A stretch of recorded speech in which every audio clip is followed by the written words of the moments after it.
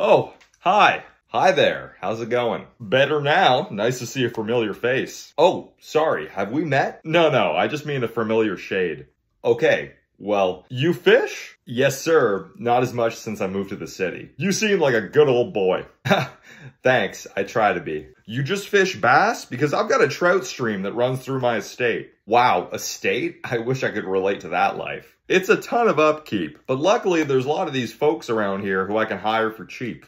Those folks? My employees. Anyways, what do you say you come by for a fish? It could be nice to get out of the city. Perfect! And I'll introduce you to my daughter. You're just what she needs. Oh, I'm not interested. Why's that? You got a girlfriend? No, Well then, let me set you up. Come on now, a country boy like you needs a girl with good roots. I'm actually not looking for a woman at all. Oh, sheesh. Are you a pastor? No, I'm gay. Yuck. What? Yuck. Should have said so earlier. I didn't mean to pressure you. But hey, every gay man needs a beard. I don't. And I'm kind of set on someone right now. Yeah, okay. How perfect is he? Diego is actually pretty awesome. Diego? Okay. First you're gay, now this? You know, wearing a Bass Pro Shops hat comes with some responsibilities. It doesn't. And I'm actually going to take off. Hey, hold up.